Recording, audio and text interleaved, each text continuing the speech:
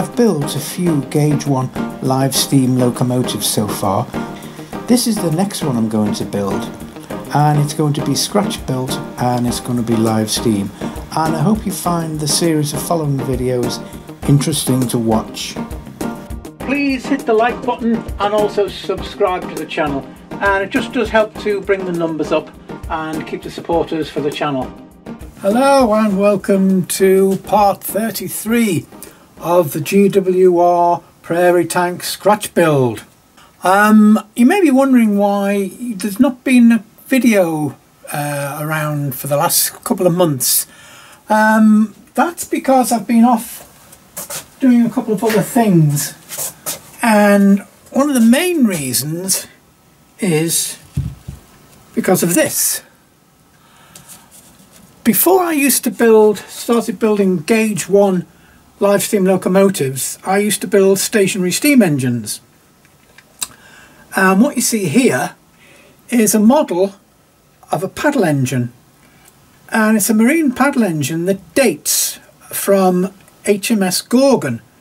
There was a Royal Navy ship that was built in 1836, and this was one of the engines that they had in the ship.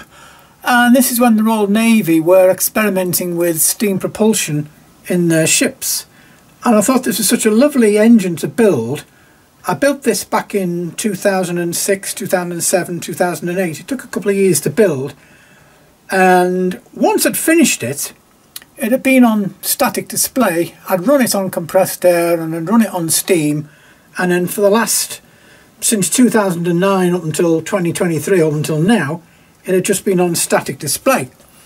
Well, I decided to sell this model, so I spent a little bit of time getting all the dust off it and going through it and checking it, because obviously with it just being static for so many years, the valves had stuck, and it just, because it hadn't been used, it had not seized up, but it just wanted going over and a clean up and a polish and all the dust taken off it and everything polishing up and just going over it. Just to get it back into working order. So that's where some of my time's been. So I know we're all interested in steam and models of various types, so I'll just show you what this one looks like. So it's actually finished now. So okay, let's fire it up and we'll just show you it working. Got some compressed air on it, and just very gently open the regulator, and so you can see it working. I think that looks lovely.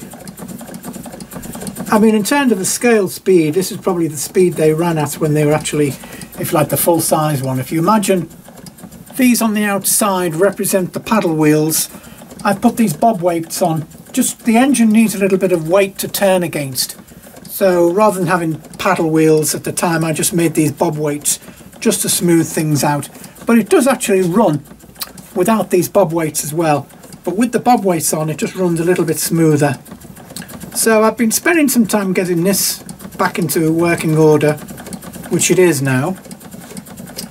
I'll let you see that run for a little bit.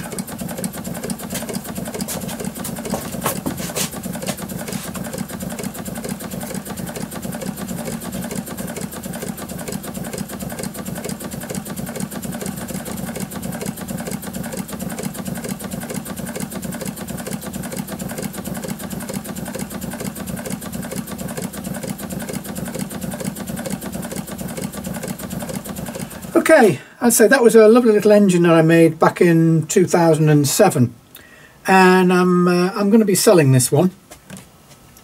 But I liked the model so much, I made two of them.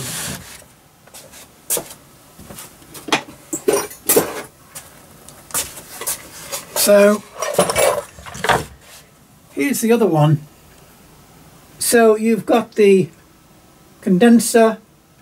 So steam flows out from the cylinder into this condenser and then through into this pump, and this is pumped out, and on the real thing this would have circulated back into the boiler. So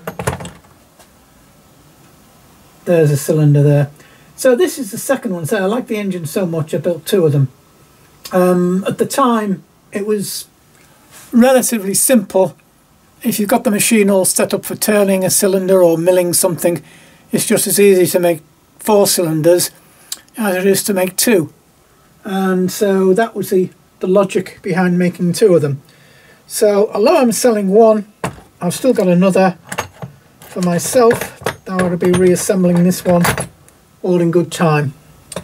Now there's the, say, the base plate and the top bit. It's all there. I say when I made these, I assembled them, painted them up, and this is the one that's still in, obviously still in pieces that you can see, but I did assemble the other one. So that's a project that was going on in the background. Anyway, back to the GWR Prairie tank scratch build. So here we are. You might recognise this from a few other previous videos, and believe it or not, it is actually finished. When I say finished, I mean I've made all the parts.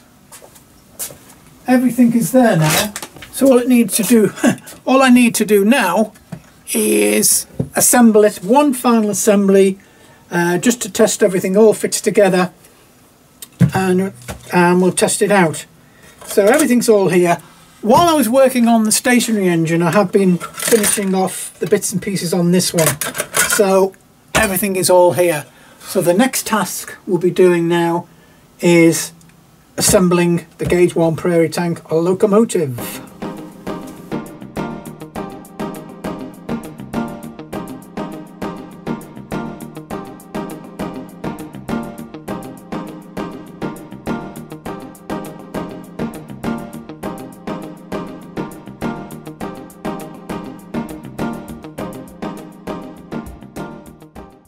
Well, here it is, all finished and assembled. As I say, finished in as much as all the parts are made. It now is going to be painted. So we'll just have a little quick look at it, a closer look. Take you in closer. I say it was a good exercise to reassemble everything, because this is the first time everything has been put together. And it showed me the order, how things are assembled. So it was a good exercise in that respect, because there's nothing worse than spending an hour or so making an assembly and then suddenly find you can't put the next part in because something else is already in place and you've got to strip it backwards to put it all together. I think I mentioned on some of the earlier videos, it's, in terms of manufacturability, it's all very well being able to make something. The next stage is, can you actually assemble what you've made? And this is the most one of the trickiest parts. Let's say there it is, all finished.